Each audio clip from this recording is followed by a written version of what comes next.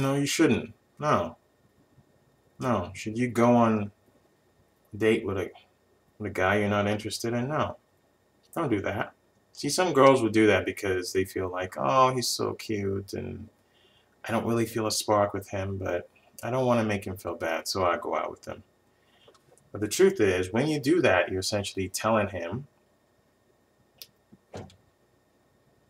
you're giving him the impression that you do like him. And the problem with that is 2, 3 dates down the road, you start going, I just felt sorry for him. I don't want to keep going out with him. And now all of a sudden you let him know, hey, I don't like you in that way, or you start acting in a strange way, hoping that he stops pursuing you. It puts the both of you in a very difficult position. It's much worse. Now it's that much harder, and now you've really hurt him, and now you've created a whole bunch of problems and drama in your life. So don't do that. Just let him know that you're not interested in him. That's it.